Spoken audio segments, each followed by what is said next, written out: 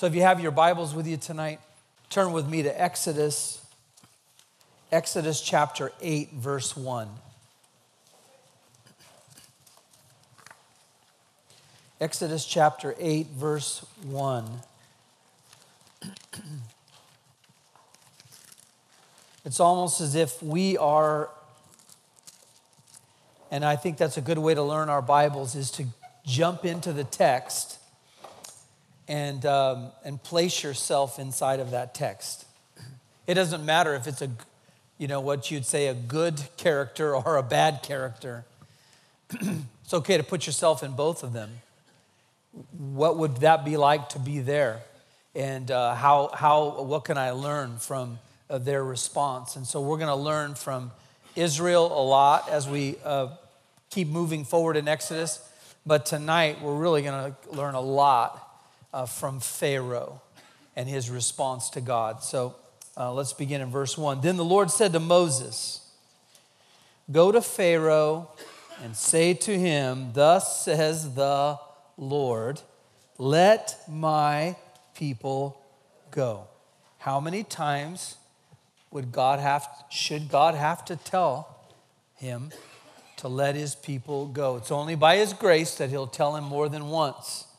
But he is going to tell him more than once because he's making an example out of him. "That they may serve me," they're mine. "If you refuse to let them go, behold, I will smite your whole territory with frogs." Okay, let's pray. Lord, we do thank you tonight. That's a good thing, Lord, to burn into our hearts, is that you are the Lord God, and we are to obey you. It's one of the great things we can learn in this life is that you are God, and we're your creation, and we're made to obey and to worship you. Just needs to be settled and done. But Lord, for some reason, we keep putting ourselves back on the throne of our lives. So teach us tonight, remind us of these basic things that can change the entire course of our lives. So we pray that, we ask your blessing over your word, and we pray that in Jesus' name. Amen. So, thus saith the Lord. Again, Yahweh. YHWH. We don't exactly know how to pronounce it. Some say Jehovah, some say Yahweh. There's several different variances of the same thing because we don't know what the vowels are. It was a holy word, and they would not write it, so they just wrote the consonants, not the vowels. So that was Israel, and so we don't really know the exact pronunciation, but it doesn't really matter because every time we hear this, for the next pages here, and we're going to see this on and on throughout the history of Israel, I made a little count here, 67 times in these 10 plagues will this word Lord be used, not only for Pharaoh's sake, but also for Israel's sake. They're getting to know their God, aren't they? And so he's already told Moses, tell him I am has sent you. Okay? So each time I'm seeing that in the text, I'm reminded that for Pharaoh, you need to know who the Lord is. He's the great I am, which means he doesn't need anything else to be said about him. He is God. He's the Lord God. Now, this is the third time that Moses and Aaron go before him. And so each time we'll see that Pharaoh is learning, even in his willful rebellion, and he's taking a lot of things in here, and God is demonstrating to him who he is. The first time he said, well, who is the Lord? And so, well, who is this Lord? I don't know the Lord. And by the time we're done, he's going to know the Lord really well, right? And then the second time, it says in Exodus, by this is what the message was for Moses, by this you shall know that I am the Lord. I'm going to make sure you know it. And by the time I'm done striking you and your people, you will know who I am. Now, the third time, he says to him, now if you still don't know who I am and you refuse to let my people go, then I will smite your people with frogs. So they've already been, blood is the first one, and now, which is really a reminder that that's judgment. It's the blood of judgment. It's not the blood of redemption. We'll see that at the end. But God controls all life, and it's in his hands, and he can judge it, and he will be the judge of everything. And now the second one is, again, frogs. So interesting. Verse 3 says, the Nile will swarm with frogs, which will come up and go into your house and into your bedroom and on your bed and into your houses, the houses of your servants and on your people, and into your ovens and into your kneading bowls. Anybody here afraid of frogs? I don't know if that's a big phobia there. I kind of think they're kind of neat, frogs, but maybe not in the kneading bowl, right? You can kind of get a little surprised. You pull out the bowl, little frogs in there looking at you, and so it's pretty invasive, isn't it? And so he says, listen, they're going to be in your house, all the way in your kneading bowl. So the frogs will come up on you and your people and all your servants. Now, it's going to get personal with Pharaoh even as we progress. But even now, he's faced with a thing of saying, I'm going to do this to you, and you can't stop it. I'm going to do this to you, and you have no way to stop it. You won't be able to keep them out of your own bed. They'll be in your bed. You think you're so powerful? You think you're so great? You won't be able to keep even frogs out of your own room, not to mention the rest of your land, because I will do this to you. It's a complete violation, and God is, again, embarrassing him and humiliating him because of his refusal to obey him. And if you're not going to let my people go, it's going to cost your people. So we're going to see, though, that they started out the first time they came, they said, all right, well, if you got so much time on your hands and you want to go worship God, then I'm going to make sure your people are a little bit busier. So they're going to make bricks now, but I'm not going to give them any hay. They're going to have to go get their own hay. So he was able to say, all right, you want something from me? I'm going to punish your people for it. For your God, I'm going to punish your people. Now it's reversed, isn't it? And God says, no. I'm going to punish you and your people. And every time you refuse to let them go, it's going to get worse for you and for your people. And that's the power of God. So he's making a clear demarcation. A line is being drawn in the sand. And there's several lessons. So just grab a hold of these because this is going to be repetitive. We're going to see the same things kind of going on over and over with each plague. A few interesting things will be coming out. But just remember this. This whole section reminds us of one thing. There's only one God. There's never been more than one God. I mean, we're not that far along in the history of the world, right? We've been reading it. Man knows there's only one God. Every man knows there's only one God. God says, he tells them. So they have to deny it and to believe the lie. It only makes sense. There can only be one God who created everything. There cannot be two gods. The idea of polytheism is ridiculous. I mean, it makes no sense at all that all of these gods of Egypt are all, divine. There isn't any. And so this is a great reminder. There are no others. The other ones are phony, powerless before the one true God. Number 2, the heart of man is very rebellious. We're going to watch Pharaoh with his heart. It is really unimaginable that you would think that everyone would relent if all of these things were happening in their life. It's going to be a reminder to us that is how rebellious the heart of man is. That's not the heart God gives us. When we come to him, he gives us a new one, right? But this is the one that we have. Now, he's not saying some men, it's every one of us have that heart. So when you're going through this, don't look to everybody else. Just put yourself in that place. And there's a lot of places to put yourself. Number 3, the last one is, the power of God is great to deliver his people. They'll never have to wonder how much power God has. Does he have enough to get us through? Israel's watching. But also, we're going to see this, is that he has the power to judge his enemies. He has plenty of power to judge everyone who says, I will not bow to you. I will not obey you. Nations, people, anything. And so we'll learn all 3 of those lessons. Verse 5, then the Lord said to Moses, say to Aaron, stretch out your hand with your staff over the rivers, over the streams, and over the pools. Remember, they were all bloody, and now they're starting to clear up. For 7 days, they were blood.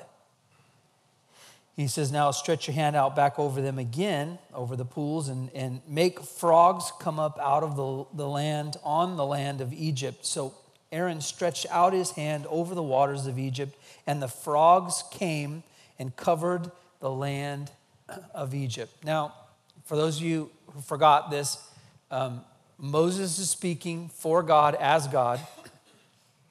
Here's what God says. I'm the spokesman. And then Aaron is again giving it again. He's the public speaker. And then when it says his staff, he's speaking of Moses' staff, but Aaron's got it, and he's doing all this, again, only because Moses wouldn't do it and didn't trust God to be able to have him do it. So don't worry about mixing and matching them. They're both a tandem team here as we look through. So no more bloody waters. Frogs begin to emerge by the millions. So this is pictorial. I don't have a picture of a million frogs, but in your mind, you can picture them everywhere you walk, everywhere you step. The magicians did the same with their secret arts, making frogs come up on the land of Egypt. Then Pharaoh called for Moses and Aaron, and he said, entreat the Lord that he remove the frogs from me and from my people, and I will let the people go, that they may sacrifice to the Lord. Now, wait a minute here. I thought you said you don't know the Lord. You don't know who he is. You want who to remove the frogs? Why don't you remove the frogs? If you're so powerful, and your magicians are so powerful, and your gods are so powerful, by the way, who's the gods of the frogs here? As we'll see here, the frogs, the goddess of the frogs, was a big god for Egypt. I'm not going to explain every one of their gods because they're nothing. They're just something that they made something of. But again, they're powerless to do anything. The goddess of the frogs is the one who could breathe life. The frog goddess breathes life and gives man life. So it's ironic that at the end here, we're going to see that all the frogs die. So not only can they not give anyone else life and their God, but they're dead.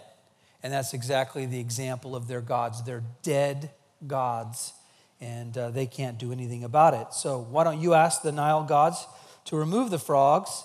But again, they can't do it. Now, can the magicians do it? No, they can't do it either. In fact, all they can do is make more. All they can do is make more. Now, let me just give you, again, a reminder, and I think we know this already.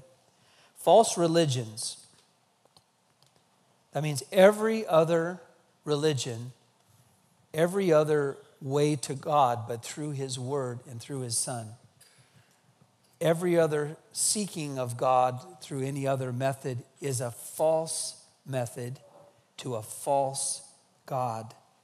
False priests that represent those false gods, they're powerless to deliver anybody, from the hand of God or to deliver them in any way. So that's the sad thing about all men's pursuit of their religions. There's nobody there to help them. They cannot be helped. And in fact, the Bible says that there's not even an interest of the gods to help them. And man, at his best, which is these magicians, they can only make it worse. They weren't decreasing the flow of frogs. They were increasing the flow of frogs in their small way to try to replicate that. And again, a reminder here, Satan is powerful. He's beyond our power. He can do the miraculous signs and wonders. And so it is very deceptive, but it doesn't help you? No, it doesn't. It leaves you worse off than you were before. He comes to kill, steal, and to destroy. He's not interested in doing any good thing for your life. He wants to crush you. And that's where Egypt is, and that's where Pharaoh is. And they can turn to anyone that they want, but there's nobody there to help them. Verse 9, Moses says to Pharaoh, the honor is yours to tell me. Then shall I entreat for you and your servants and your people that the frogs be destroyed from you and your houses, that they may be left only in the Nile. Okay, Pharaoh, you want power and you want authority here. God's going to give you some. He's going to give you power in this situation to do what? He says, the honor is yours. You get to choose how long you have the frogs. I'm going to give you that power. You tell me when you've had enough, right? When do you want the torment to stop? That's interesting. It's your call. The Lord's going to give you that choice. And how long do you want to be, again, tormented by this plague? And what does he say in verse 10? Then he said, tomorrow. Tomorrow? It makes no sense. Why do you want to go another day in your torment? There's nothing sensible about that. But that's the true reality of man, right? It's always one more day with my sin. I'll repent tomorrow. Just give me one more night, as they say with the frogs, right? May I have one more day in my sin and my pride. And that's exactly, there's no explanation of it, but that is humanity, isn't it? You look at people in situations and you go, for me as a pastor, I look and I say, do you realize the immense amount of pain and suffering you're causing yourself? Simply because you won't obey God and you know what to do and God's put all of it in your lap and you get to decide and you're going to tell me you're not ready yet?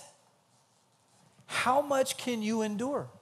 I think I've said that at least 3 times this last week of the conversations that I've had. I mean, not to the people I'm talking to, but on the way I'm thinking to myself, I can't take that much pain. I don't know how their pain tolerance gets so high. I mean, I don't think I want to be in that much suffering a day in, day out. I can't take it. I'm too big a baby. It doesn't matter what I got to do. I'm going to do whatever I got to do because there's nothing better than laying down in bed at night and knowing I've repented and I've turned to the Lord and I put everything before Him and I get to go to sleep. I don't want to sleep another night with the frogs, right? And I mean, really, it's part of one of the strangest things about humanity. There is well, I think I could take another night. I could probably do another night. All right. If you want another night, you can have another night. You're crazy, but you can have it if you want. Spend another night with the frogs. So he said, may it be according to your word that you may know that there is no one like the Lord our God. The frogs will depart from you and your houses and your servants and your people. They will be left only in the Nile. They're only going to be those that were already in the Nile, but all the ones that are up on the land, they're going to die.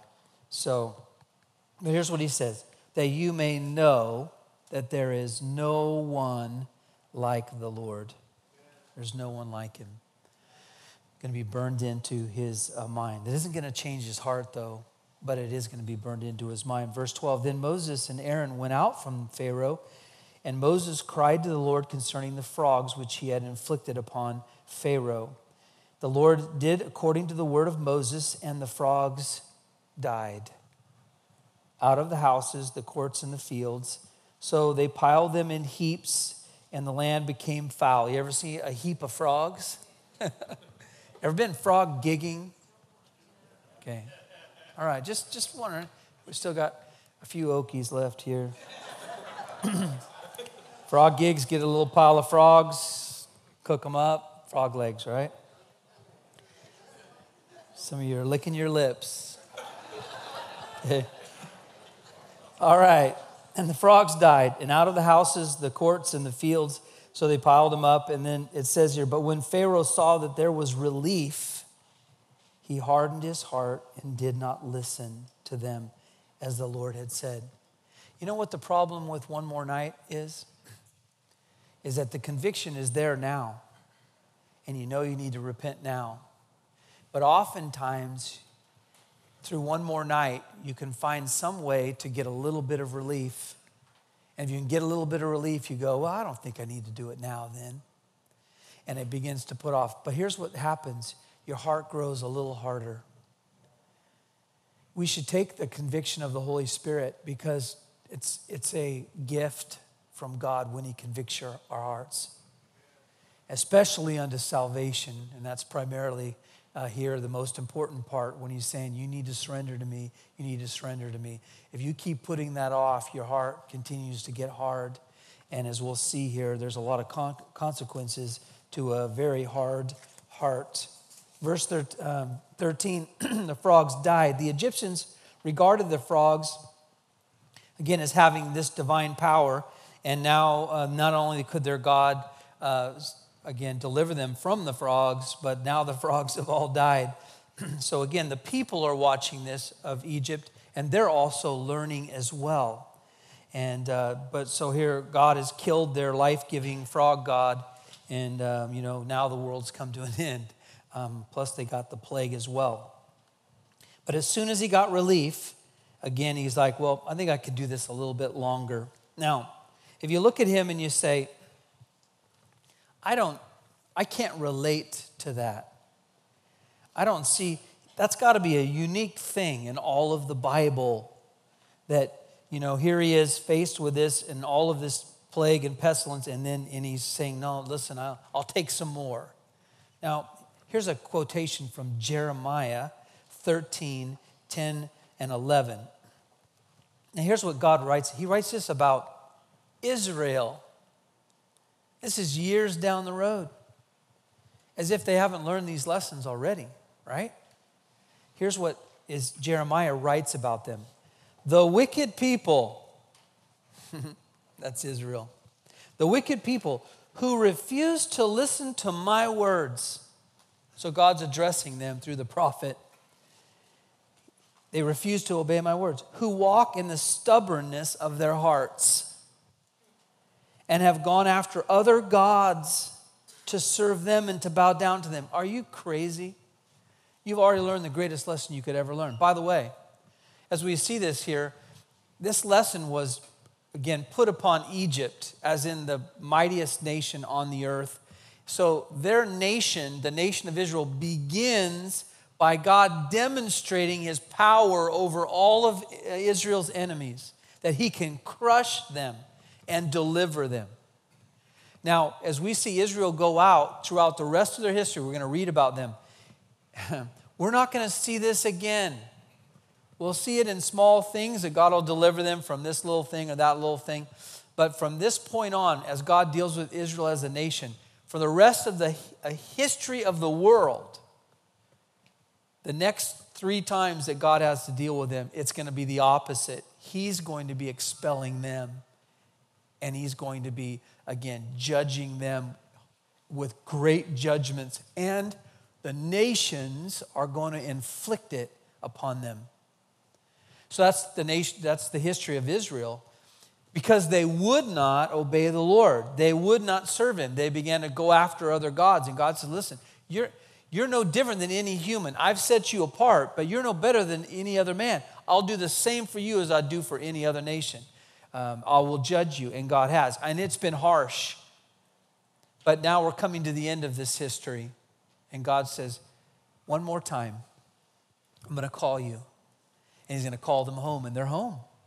They're coming home from all over the world, back in the land. And you know what? We're setting up a scene that all the world is once again going to come again, against him. Like this scene that we see here. And God's going to say, I'm going to show you my power. And finally, their hearts will be turned to him. And he says, watch how I deliver you. And that's the book of Revelation, right? And the end of the book of Revelation. So we're seeing the beginning, and then we can flash forward, and now we're at the end. And now they're, again, a picture for us to see. God, the God of Israel is the only God. And he's the God who gave us his son, Jesus, and that's the only salvation. And he's the only deliverer. It's very powerful. But he says, here's what it says. I made the whole house of Israel and the whole house of Judah cling to me, declares the Lord, that they might be for me a people for renown, for praise, for glory. But they did not listen.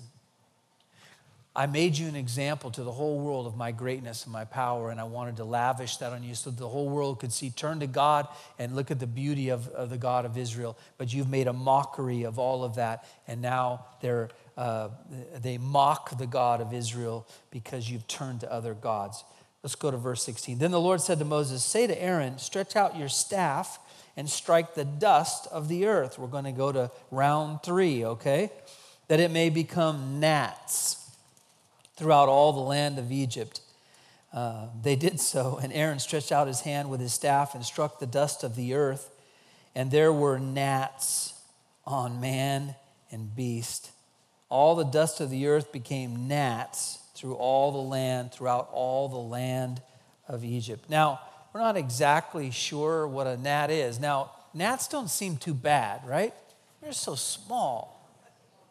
And some of you are like, I don't like gnats. Especially like hordes of gnats. But I'm not sure, and we're not sure that it is. I think it's fleas that come out of the sand.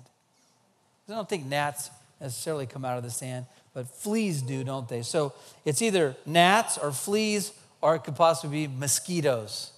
So you can take your pick. And as you imagine it, I'm doing fleas, okay? So, fleas. Now they're on everyone, man and beast, just doused with fleas. Now, you ever feel sorry for your dog when it has like 3 fleas? You know, it's like driving him crazy. You can imagine being infested with fleas, and you're looking at your dog, and he's got fleas, but you got more than he has. It's sad, isn't it? Who's going to comfort who? See how good man's best friend is, right? The magicians tried with their secret arts to bring forth gnats, fleas, but they could not.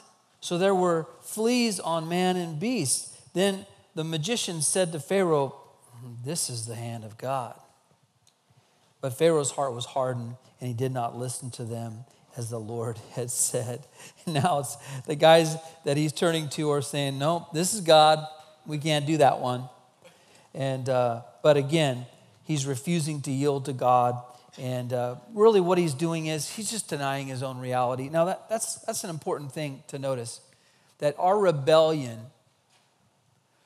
can reach a point where now you're just denying reality. It's like you're looking at your life and everybody else can see, hey man, it's over. I mean, look, we've caused all of this to happen, but you're the only one who acts like, no, everything's fine. But everybody in your life can look and tell you, no, it isn't fine, and this is a mess, and here's what's going on, and you're the one that acts like you're oblivious to it. Why? That's just the power of deception and sin. That you act like, everything is fine, and everybody around you knows you're a mess. Everything is a mess. But again, that's pride at its height, right? You just ask yourself. I just remembered Hogan's Heroes. You might ever see that? Sergeant Schultz, he says, I hear nothing, right? I see nothing. Yes, you do. You see it. You hear it. It's hilarious, but not so funny when it's in our lives, right? And we're the only one who can't see what God is doing. It's the finger of God. It's his command, and they know that it is God. But again, that heart is very hard. Now the Lord said to Moses, rise early in the morning and present yourself before Pharaoh as he comes out to the water, and say to him, thus says the Lord, let my people go, that they may serve me. For if you do not let my people go, behold, I will send swarms of flies on you and on your servants and on your people and into your houses, and the houses of the Egyptians will be full of swarms of flies, and also the ground on which they dwell. But on that day I will set apart the land of Goshen. Now, I don't think he's dawning on him that, you know what, Egypt is suffering, but Israel's not. And now he's letting them know, hey, listen, by the way, this is for your eyes only, okay? You're the only ones that are seeing this. And you're the one who's going to have to face this. They are not going to see any of this destruction. And so there's a distinction that's being made. He says, I'm going to set them apart where my people are living. Because I can do whatever I want to my people, and I can do whatever I want to your people. Because your people are my people. I control everything, and you can't do anything about it. Because before, you could stretch out your hand, and you made my people make bricks without the straw and have to gather it themselves. You thought you were so great. Well, now I'm going to do the same thing to you, and you won't be able to touch my people. And I'm going to withhold from them because they're my people, so that the swarm of flies will be there in order that you may know that I, the Lord, am in the midst of the land. I will put a division between my people and your people. Tomorrow, this sign will occur. Now, a couple of interesting things. Flies, okay? What is the big deal about flies, right? It doesn't seem so bad, does it? Okay. Well, let's read here, verse 24. So then the Lord did so, and there came great swarms of flies into the house of Pharaoh and the houses of the servants, and the land was laid waste because of the swarm of flies in all the land of Egypt. Now, how do flies lay waste to the land there? Well, if you think about this, I don't know if you ever watched flies, even like on horses. They're just irritating. And you know, just my dad has horses, and sometimes the flies and even the mosquitoes too, but they get so intense that they agitate the animal, and they don't get any rest if they just continue on you altogether. But there are some things you can put on them that to keep the flies away there, but it is that debilitating. But you can imagine if there were swarms of them and they're just being swarmed every minute of every day. It completely exhausts them, doesn't it? And you know what? An animal will go almost just kill himself trying to get out of all of that. And so very, again, annoying to the point of death, right? And could you be annoyed to the point of death? Well, Proverbs says you can. I'd like to read you a proverb.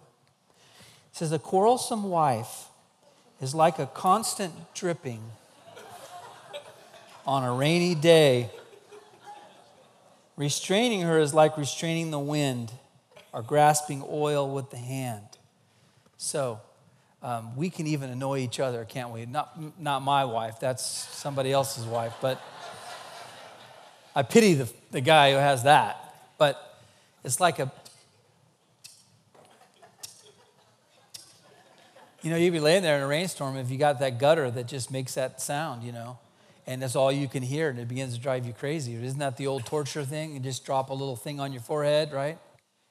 It just drive you insane and drive you crazy. So that's a little bit, it didn't have anything to do with you ladies there. Just happened to be a proverb that had the same illustration. It's kind of a bummer when you know so many scriptures, I can Rolodex them and go, hey, I heard something like that. Yeah, that's right, the dripping faucet wife.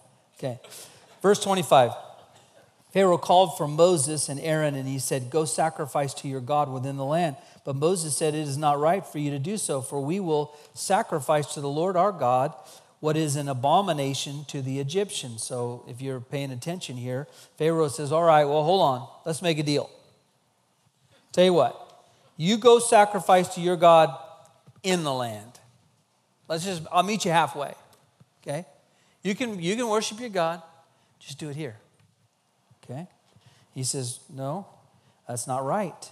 And plus, whatever we do, it's going to be an abomination in front of the rest of the Egyptians as we see these sacrifices there. It's going to offend their gods and all of that as well. He says, if we sacrifice what is an abomination to the Egyptians before their eyes, then will they not stone us? They're going to want to kill us. We must go 3 days' journey out into the wilderness and sacrifice to the Lord our God as he commands us. Pharaoh said, I will let you go. Just negotiation. Okay. I will let you go that you may sacrifice to the Lord your God in the wilderness. Only you should not go very far. But you can't go 3 days away. So make supplication for me. In other words, I got to get these flies off my back. So I'm willing to negotiate a little bit, right? Just don't go far away. Now here's what the Bible teaches about that. Partial obedience is still disobedience. God says there's a reason why I've asked this of you, and half of it is not what I'm asking. I want the entire thing of obedience. The commands of God are not negotiable, and you're in no place to negotiate, and neither are we, right, to negotiate with God. We learned this lesson in 1 Samuel because Saul thought he could make a deal with God. God said, you go and you destroy these people and you don't take anything. It's a symbol that it's my judgment is upon them, and I've passed my judgment, and it is thorough and it is complete. And of course, when he goes there, he does, the thing, he destroys most of the people, but then takes some back and some of the choice cattle and all of that. And Samuel looks at that and he says, what have you done? And he begins to talk about this negotiation. Well, I thought it would be good if I brought the best things back and then I sacrificed those here before the Lord. And you think, well, that's not too bad. I mean, he kind of did most of what God had asked him to do. But listen to what Samuel said to him. Samuel replied, does the Lord delight in burnt offerings and sacrifices as much as in obeying the voice of the Lord? And then he says, to obey is better than sacrifice, and to heed is better than the fat of rams. For rebellion is like the sin of divination. It's demonic. That's what rebellion is. It's its own thing of divination, and arrogance like the evil of idolatry. It's arrogant to say, God, I don't have to do everything you say, but I'll do some, and I'm going to decide what I'm going to do. But when I was reading this, I was just thinking about myself. Because when God tells me something to do something, what category should it go in? Optional? Negotiable? Right? And especially the commands of God. I have to remember, it's the one who made me is asking this of me. Who am I to say, well, I'll do that later, or I'll do that when I get around to it, or God, right now, I'm busy, or whatever it is in my life. It just reminded me that God, when you say something, it's the same thing as you speaking to Pharaoh. You're God. And if you've asked this of me, who am I to negotiate? We can't negotiate. Then Moses said, behold, I'm going out from you, and I shall make, verse 29, supplication to the Lord that the swarms of flies may depart from Pharaoh, from his servants, and from his people tomorrow. Only do not let Pharaoh deal deceitfully again in not letting the people go to sacrifice to the Lord. So Moses went out from Pharaoh, and he made supplication to the Lord. The Lord did as Moses asked and removed the swarms of flies from Pharaoh, from his servants, and from his people. Not one remained. Isn't that amazing? But Pharaoh hardened his heart this time also, and he did not let the people go. Each time they're removed, again, he gets a little bit of reprieve, and he catches a second wind, and he's again back to his same self. Surprise, surprise, right? Verse 1 rolls right in. Then the Lord said to Moses, go to Pharaoh and speak to him. Thus said the Lord, the God of the Hebrews, let my people go. that they may serve me. For if you refuse to let them go and continue to hold them, behold, the hand of the Lord will come with a very severe pestilence on your livestock, which are in the field, on the horses, on the donkeys, on the camels, on the herds, and on the flocks. But the Lord will make a distinction between the livestock of Israel and the livestock of Egypt, so that nothing will die of all that belongs to the sons of Israel. The Lord set a definite time, saying, tomorrow the Lord will do this thing in the land. Now, first of all, let me say this. Somebody asked me once, we're talking about the suffering of animals. Animals suffer, don't they?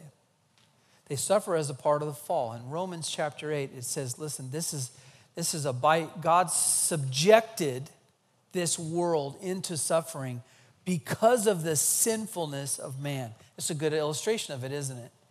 These animals are going to suffer because you will not obey God. And God says, I'm willing to allow them to suffer.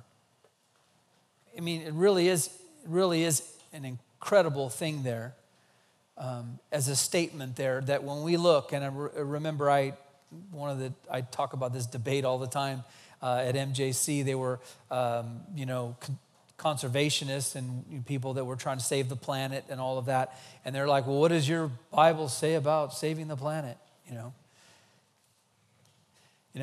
Says, well, if you want to save the planet, then you need to repent and come to Jesus.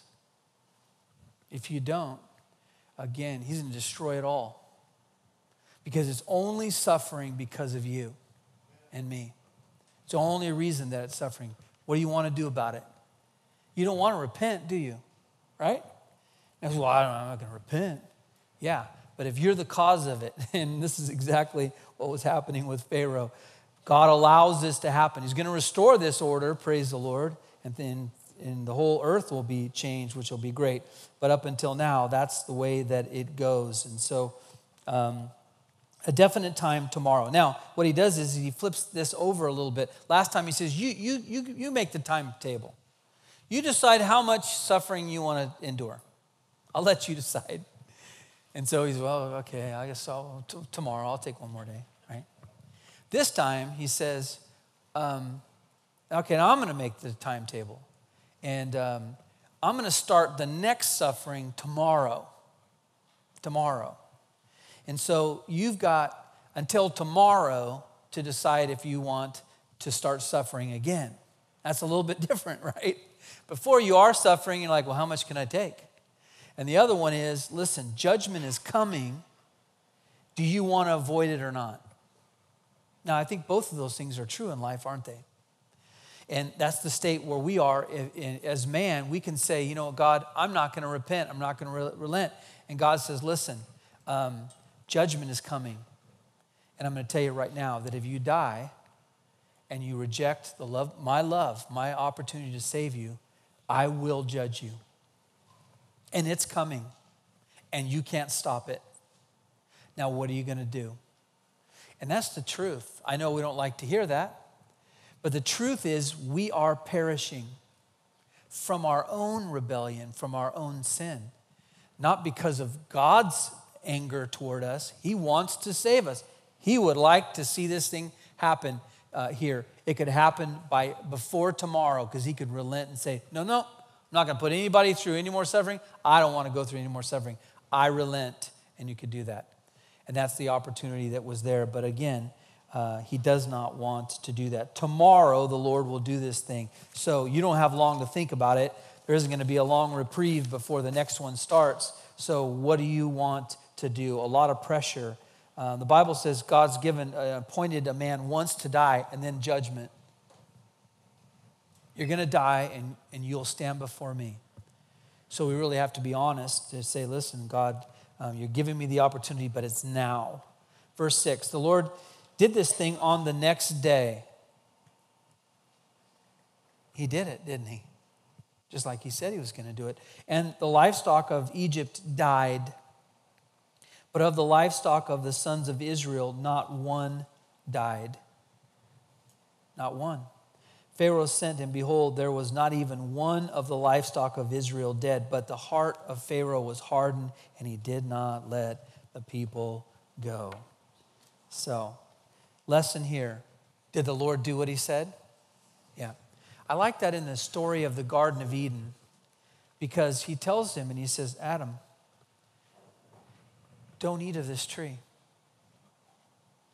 For in the day that you eat of it, you shall surely die. And then, of course, Adam ate of the tree. And the Bible says that day he died within, and his relationship was cut off from God. And you look at the sorrow and the cost of all of it. Was God telling the truth? Satan was the one who was lying. You shall not surely die, right? So he tells us that you're not going to stand before God. There won't be judgment before God. Listen, Satan is a liar. God will be true. Everything that he says, he's going to do it. He's going to do it just like he said he would do it. He never lies. Why listen to a liar? Because that's what Satan does. And our own hearts want to lie and say, oh, I don't think God's ever really going to hold us accountable. Yeah, he is going to hold us accountable.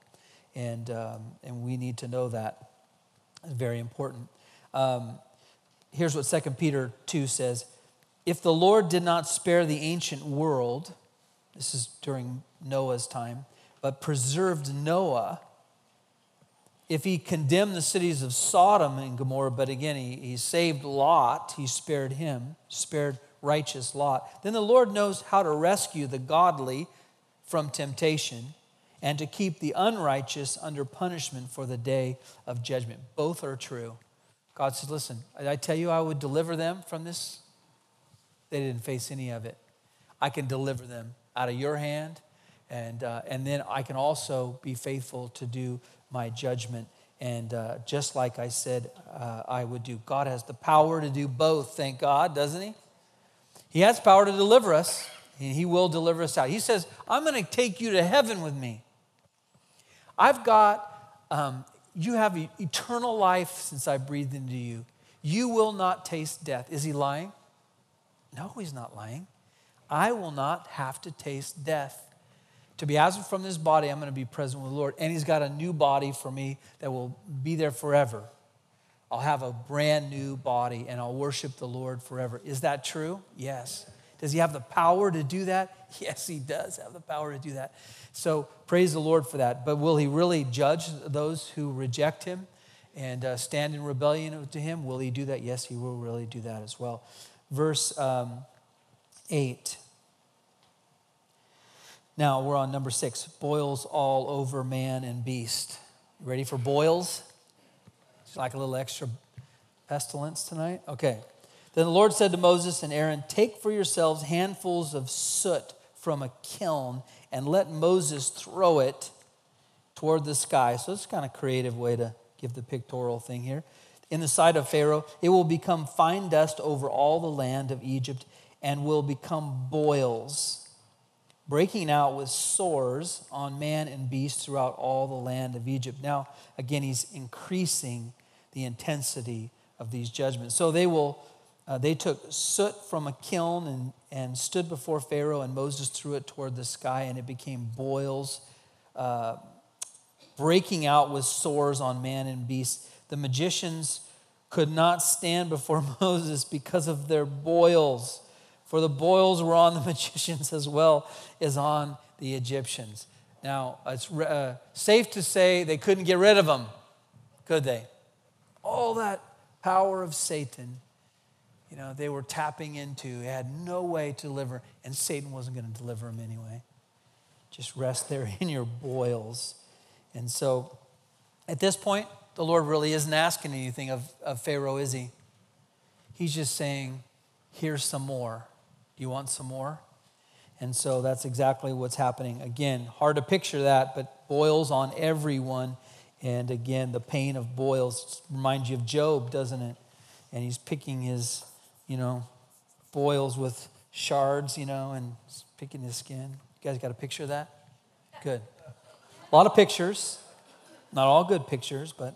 And the Lord hardened Pharaoh's heart, and he did not listen to them, just as the Lord had spoken to Moses. Now it says the Lord is hardening their heart. Now that's the danger of it, isn't it? The first 7 times he deals with him, Pharaoh hardens his heart, Pharaoh hardens his heart. Now the Bible says, God says, I'll harden your heart. And what does that mean? Don't get overwhelmed with all of that. This doesn't have to do with the sovereignty of God. And this is not at all. And again, God knows what we're going to choose, and he knows how we're going to deal with him, and he knows what a hard heart is like. But the Bible says this: if we continue to deny the truth, and we will not relent before God, here's the danger. It says in Romans 1:28 that if you do not see fit to acknowledge God any longer, God says he gave them over to a reprobate or depraved mind. What does that mean? It means the mind isn't even rational anymore. It's completely oblivious. Again, once you reach that point, what a sad state that you're in. Can God reach a depraved mind? Yes, I think he can. You still reach it. But you're in a world of hurt. And that's exactly what's begun to happen to Pharaoh. Verse 13, then the Lord said to Moses, rise up early in the morning and stand before Pharaoh and say to him, guess what? Thus says the Lord, the God of the Hebrews, let my people go. Do you think he's enjoying that phrase? Each time he hears it, that they may serve me. For this time I will send my plagues on you and your servants and your people, so that you may know that there is no one like me on all the earth. For if by now I had put forth my hand and struck you and your people with pestilence, you would have then been cut off from the earth. I could have already killed you at any moment. Your life is right there in my hands. If I snap my fingers, you're gone. And isn't that true? If the Lord says you don't get another breath and we don't get another breath, how powerful are we? Could we stop him? He's our God who makes us. We're alive because he's allowed us to be alive. He's the one who numbers our days, is in control. I don't have a problem with that. I am so thankful he's under control. And I'm not in control. Because this would be a lousy place if I had all control, that's for sure. But God is perfect in his ways, isn't he? And he loves man, and he's merciful, and he could have killed them many times. That isn't the point here. The point is, you need to acknowledge me, who I am. You could have already been dead. But indeed, for this reason, I have allowed you to remain, in order to show you my power and in order to proclaim my name through all the earth. Still, you exalt yourself against my people by not letting them go. Behold, about this time tomorrow. We're starting to see a lot of tomorrows, aren't we? I will send a very heavy hail, such as not been seen in Egypt from the day it was founded until now. Now, therefore, bring your livestock and whatever you have in the field to safety. Every man and beast that is found in the field and is not brought home when the hail comes down on them will die. The one among the servants of Pharaoh who feared the word of the Lord made his servants and his livestock flee into the houses, which means he's saying, listen, I'm dealing with you, and it's costing all of your people. At this time, I'm going to be gracious to your people. And if any of them will heed my words, since you won't, then I'll spare their animals. And so if they're willing to do that, and they have faith, and you, even though you do not, I will. God does desire to be merciful, and he wants to be merciful. And he's saying, listen, I'm going to put that out to them. But he who paid no regard to the word of the Lord left his servants and his livestock in the field. So how many, if I could be brash, how many dummies do you think kept their livestock out? I mean, how dumb would you have to be to think, I don't think he's going to do it, right? But they did. Is that just crazy? What would make you think you're going to test God in the middle of all of this? Bring your stuff in. Are you crazy? But they did. And many of them did. And I would say probably, again, like it is with the world, the majority of people say, I'm not going to relent. I'm not going to turn. I don't think it's going to really happen. So here's what this also shows to us. I think this is important. Pay attention to it. The word's called the mixed multitude. The mixed multitude. So what we're seeing here is that in the middle of this, there are some in Egypt that are saying, wow, this is the true God. This is God. I mean, they're looking at it and they have honest hearts and are saying, man, this is the one true, powerful God. I wish I could serve him. I wish I could worship him. And you know what? When Israel comes out of the land, the Bible says there's going to be this mixed multitude that's going to follow him. I'm going with you. I'm going with the one true God. And so these are some of those people that are saying, listen, no, we know who you are. Number 7, hail and fire. Now the Lord said to Moses, stretch out your hand toward the sky that hail may fall on the land of Egypt, on the man and on the beast and on every plant in the field throughout the land of Egypt. So hail and fire. Moses stretched out his staff toward the sky, and the Lord sent thunder and hail, and fire ran down to the earth. That's got to be a sight to see, right? A storm with amazing hail that will crush and kill everything in its path, with fire accompanying it. It's almost like Sodom and Gomorrah in some ways. There was hail and fire flashing continually in the midst of the hail, very severe, such as it had not been in all of the land of Egypt since it had become a nation. The hail struck all that was in the field through all the land of Egypt, both man and beast. The hail also struck every plant of the field, and he shattered every tree of the field. Just crushed it and broke it down to the ground. Only in the land of Goshen, where the sons of Israel were, was there no hail. I think the Bible says, 70-pound hailstones he's going to send down as a judgment on those who attack Israel in the last days. I don't think we've seen the biggest hailstone yet. But can you imagine, is it 70 pounds? Bible students, all right, great. That's a lot. It's a pretty big hailstone. Big enough to crush airplanes, crush advancing armies, and it's a natural, again, way for God to use as a judgment here. But again, the land of Goshen was spared. Now, so Israel's looking at all of this and going, our God's pretty awesome. We were complaining, but now we're not complaining anymore. And we're seeing that, you know what, this is the true God. And now they're gathering all of this to say, listen, our God is awesome. The God of our fathers is awesome. Then Pharaoh sent for Moses and Aaron, and he said to them, I have sinned. This time the Lord is the righteous one, and I and my people are the wicked ones. Boy, doesn't that sound good? If he only meant it, right? Okay, I'm a sinner, right? Make supplication to the Lord, for there has been enough of God's thunder and hail, and I will let you go, and you shall stay no longer. Sounds good. Moses said to him, as soon as I go out of the city, I will spread out my hands to the Lord. The thunder will cease, and there will be no hail no longer, that you may know that the earth is the Lord's. But as for you and your servants, I know that you do not fear the Lord God. So he's catching on here, right? Now the flax and the barley were ruined, for the barley was in the ear and the flax was in bud. But the wheat and the spelt were not ruined, for they ripened late. So God's leaving them some hope there, right? Not everything was gone. So Moses went out of the city from Pharaoh, and he spread out his hands to the Lord, and the thunder and the hail ceased, and the rain no longer poured out on the earth. Notice that Moses had to walk out of the presence of Pharaoh there and walk out of the city. And when I get out of the city, it'll stop. So here's Moses walking out through all of that hail and fire and all of it. And of course, wasn't touched, was he? And because, again, God was in control. And so when he got out, raised his hands, and of course, all of it was put down. We'll read through this one quickly tonight, so don't panic. We'll make it.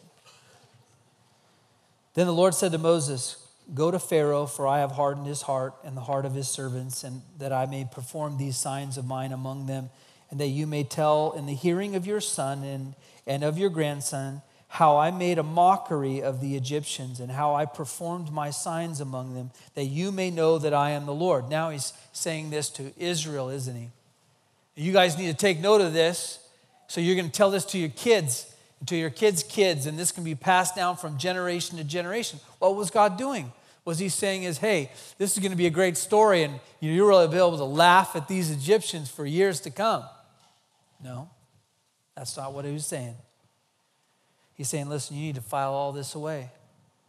Because number one, you're going to get a chance very soon to put all this into practice. Because you're watching me crush all the gods of Egypt and all the powers of the earth that stand against me. And you need to file that away, because when I ask you to take a stand against an enemy, and you need to know that I can deliver you, right? I am faithful. You can do it with me. And you also need to know that I am the God who judges. You don't want to do, you need to tell your families, don't worship false idols. Don't turn from the Lord. Don't be in rebellion, because the Lord has the power to crush as well. So both of those are things Israel needs to file away and into their data bank, right? And remember it forever. It really isn't a laughing matter here. Very important, both of them. Now, verse 3, Moses and Aaron went to Pharaoh. We have number 8 now, the locusts devour everything. Thus saith the Lord, the God of the Hebrews, how long will you refuse to humble yourself before me? That's exactly the point. Can't be saved unless we repent. It takes humility. You're God, I'm not God. You're my Lord. I surrender to you. Save me, rescue me, and he will. But you got to humble yourself. Let my people go that they may serve me. For if you refuse to let my people go, behold, tomorrow I will bring locusts into your territory. They shall cover the surface of the land, so that no one will be able to see the land. They will also eat the rest of what has escaped. Everything else that you is left is going to be gone. What is left to you from the hail? And they will eat every tree which sprouts for you out of the field. Then your houses shall be filled with the house and the houses of all of your servants and the houses of all the Egyptians, something which neither your fathers nor your grandfathers have seen from the day that they came upon the earth until this day. You've never seen anything like it, and you'll never see anything again. And he turned and he went out from Pharaoh. So he's going to give him a story to tell. And he would be able to tell that story if he lives long enough to tell it, but he won't. Pharaoh's servant said to him, how long will this man be a snare to us? Let the men go, that they may serve the Lord their God. Do you not realize that Egypt is destroyed? Your pride has crushed us. It's time. Do it. There's nothing left to protect. Everything has been crushed. But of course he doesn't, does he? They're begging him to turn. By the time people start to beg us, in our lives, why won't you relent? Why are you willing to take more? Why not turn? Is this the way you want it to go down? Don't you see? Everything has been robbed. Your whole life is a shambles. And you're begging them, but they're not. They don't want to listen. Their eyes, again, have gone dim, and their pride is everything that they have. So Moses and Aaron were brought back to Pharaoh, and he said to them, go serve the Lord your God. Who are the ones that are going? So here he comes back in. He says, all right, you can go ahead and serve your God. Now, who are these all that are going? I just want to make sure who all now is going? Okay. Moses said, well, we shall go with our young and our old, with our sons and our daughters, with our flocks and our herds, we shall go, for we must hold a feast to the Lord. Then he said to them, well, thus may the Lord be with you, if ever I let you and your little ones go. In other words, I'll let you go, but I'm not letting your little ones go. Take heed, for evil is in your mind. Not so. Go now, the men among you, and serve the Lord, for that is what you desire. So you guys, you men can go, just leave the children behind here. So again, they were driven out of Pharaoh's presence. Then the Lord said to Moses, stretch out your hand over the land of Egypt for the locusts that they may come up upon the land of Egypt and eat every plant of the land, even all that the hail has left. So Moses stretched out his staff over the land of Egypt, and the Lord directed an east wind on the land all that day and all that night. And when it was morning, can you imagine? It's like an army rolled in, and you wake up and you're covered. The east wind brought the locust. The locust came up over all the land of Egypt and settled in all the territory. You've been invaded completely by this army of Egypt. They were very numerous. There have never been so many locusts, nor would there be so many again. This is, again, a world record. Okay? For they covered the surface of the whole land so that the land was darkened, and they ate every plant of the land and all the fruit of the trees that the hail had left. Thus nothing green was left on tree or plant of the field throughout all the land of Egypt. You ever seen the devastation that locusts can do? You ever see the pictures? It's just like an atomic bomb went off, and it's just there's nothing there, nothing of color. Everything is gone. So that's exactly what happened. Total devastation they devoured. Verse 16, then Pharaoh hurriedly called for Moses and Aaron, and he said, I have sinned against the Lord, your God, and against you. Okay. Mm-hmm. Now therefore, please forgive my sin only this once, and make supplication to the Lord your God. You know, basically, so people say, well, pray for me. I can pray for you, but you still got to repent. You need to turn. So make supplication to the Lord your God that he would only remove this death from me, you know, could you bail me out here? Right? So he went out from Pharaoh and he made supplication to the Lord. And so the Lord shifted the wind, a very strong west wind, which took up the locusts and drove them into the Red Sea. We'll see that again. Not one locust was left in all the territory of Egypt. So can you imagine? All that was just flew out into the sea and just were gone. Amazing. How fast they came in, how fast they went out. And so the Lord this is what's great about the Lord.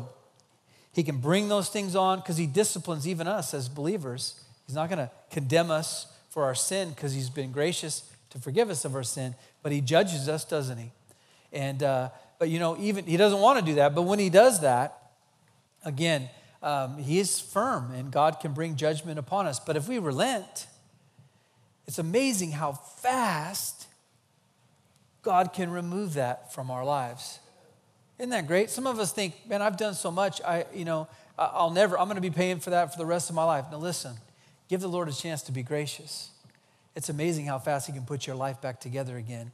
And you won't even recognize yourself, you know, a month from now, you know, a year from now, nobody will recognize you. You're the same guy again? Wow, what happened to your life? God, he's a God who restores. And again, I know this wasn't a restoration, but this is how quick he can remove those things from our lives. Let's finish the reading here. But the Lord hardened Pharaoh's heart, and he did not let the sons of Israel go. Then the Lord said to Moses, stretch out your hand toward the sky, that there may be darkness over the land of Egypt. This is our last plague, darkness, 9, and we'll finish 10 later. And he said it's going to be dark all over the land of Egypt, even a darkness which may be felt. Wow. You ever been in something that dark? Ever been spelunking? Okay. I can remember going down in a cave, and that's one of the things they do. They bring you down in this hole. You're under the ground. There's no light whatsoever. And you got your little helmet things on. And it's okay, let's turn our lights out. So we're all sitting in like a rock thing with one little hole to get out. And we're all down in this little thing. And then they say, okay, turn it out. You can't see your hand in front of your face. It doesn't matter if you wait for a minute, 2 minutes, 10 minutes, 100 minutes, for how many days? 3 days. You can't see the hand in front of your face. So dark, it absolutely immobilizes you. It says, verse 23, they did not see one another, nor did anyone rise from his place for 3 days, but all the sons of Israel had light in their dwellings. God says, but I'm going to give you guys some light. Without the Lord, there's no light, is there? The Bible says, and it describes our eternity without the Lord as utter, outer darkness. and it is completely immobilizing. By the way, they put you down in that hole right there to see if you're going to panic. And so that's the test. Before they move on to the whole rest, because you're going to crawl through things you don't know if you get through, they don't want you panicking way down under the earth. So they just weed out everybody right there. And we did. And it was one of my friends, and he was a tough guy up to that point. And then from that point on, we mocked him the rest of his life. But tough up until then. No, I'm just kidding. But he just knew, can't do it. Can't do it. And you can see it on his face when the lights come on. Turn the lights back on. Turn the lights back on. I'm like, dude, you're 6'3" football player. What are you talking about? He's like, sorry, guys. It's like an 6-hour tour, so we didn't see him for the whole day until we got out the other side. He's like, hi, guys. So anyway, you didn't want to hear that story anyway. So then Pharaoh called to Moses, verse 24, and he said, go serve the Lord. Let your flocks and your herds be detained. Even your little ones may go with you. Okay, now I've got another deal going, right? But Moses said, you must also let us have sacrifices and burnt offerings that we may sacrifice them for the Lord our God. Therefore our livestock too shall go with us. Not a hoof shall be left behind, for we shall take some of them to serve the Lord our God. And until we arrive there, we ourselves do not know with what we shall serve the Lord. But the Lord hardened Pharaoh's heart, and he was not willing to let them go. Then he says this, then Pharaoh said to him, get away from me. Beware, do not see my face again, for in the day you see my face, you shall surely die. Do you think Moses was afraid? Are you kidding me? You're going to do what to me? Moses says, you were right. I shall never see your face again. Interesting ending. We'll end there tonight. Great lessons.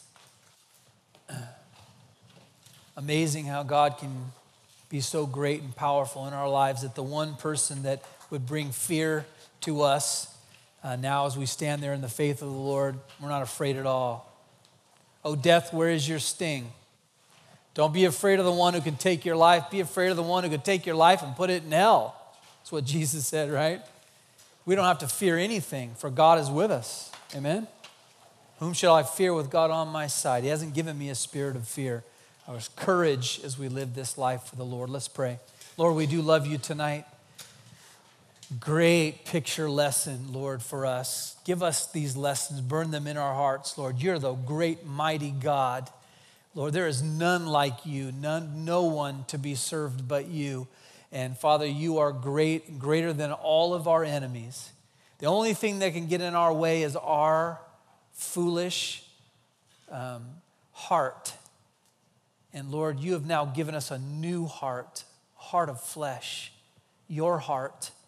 And Lord, that other heart, Lord, is hard. We want to, Lord, live with this new heart that is obedient and soft and tender, Lord.